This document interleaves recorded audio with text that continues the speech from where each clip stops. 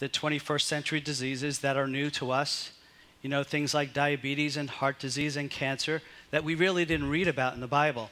And we talked about how it's our responsibility to know how to heal, how to take care of ourselves, so that we're not waiting at the emergency room or in the ICU asking God to help us get out of a predicament that we could have prevented. There is a large body of evidence that says genetically modified foods are dangerous to our health. Is probably the cause of things like heart disease, brain disorders, Alzheimer's, Parkinson's disease. Does anybody ever think that there may be a correlation? How we have schizophrenia, attention deficit disorder, all these new diseases that are popping up all over the place, fibromyalgia, chronic fatigue syndrome.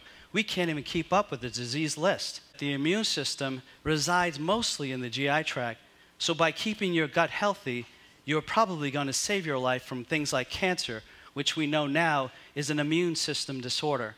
When the immune system is not working correctly, you can get cancer. They have drugs now that turn off the immune system when you have things like rheumatoid arthritis. But yet, in the commercial itself, it tells you it can cause cancer because it shuts off your immune system. And I always tell people, then why in the world did you become broken later on? What was the cause of your disease? Were you born with a genetic predisposition? Your genes are not the cause of your disease. Something else is. We need to listen to our gut. Now, many of us go around thinking, well, I don't have any problems with my gut. I have bowel movement a day. I don't have any upper GI discomfort. I have no dyspepsia or heartburn. I'm able to digest and eat anything I want.